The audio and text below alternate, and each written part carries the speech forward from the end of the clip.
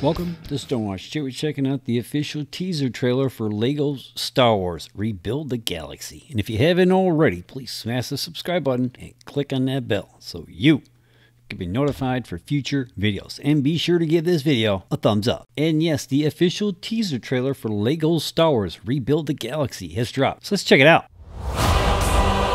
Space. Time. It's falling apart. The building blocks of the galaxy are getting mixed up. This doesn't make any sense. Worlds will change.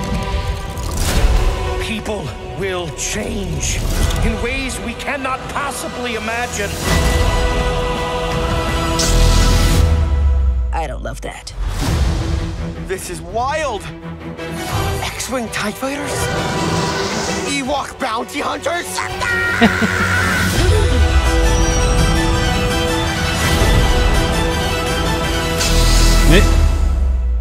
These are going to hurt you, sir. Darth Jar Jar?